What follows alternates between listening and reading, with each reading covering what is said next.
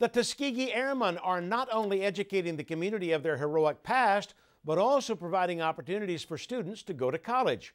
Reporter Louis Tran was there and tells us more.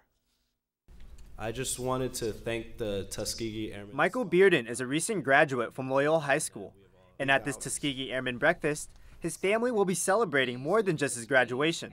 I feel amazing, blessed. I'm really happy for him. I'm really excited for him. Bearden is one of 3 students from LA County recognized at the 2nd annual Next Gen Now Scholarship Breakfast.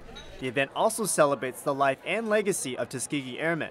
It makes me feel really good that there's people in the community who want to be able to help kids like me go off to college and continue to do great things. His 27 years, he was a navigator. The Tuskegee Airmen Scholarship Foundation was founded in 1978 with the goal to help disadvantaged students attend college.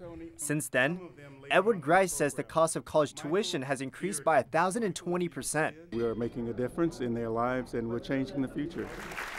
Each year, the foundation gives 40 or more scholarships to underserved students entering their first year of college. Life is about helping people.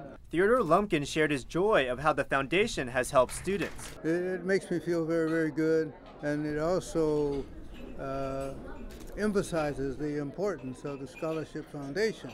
Recipients receive scholarships worth $1,500 to $2,500.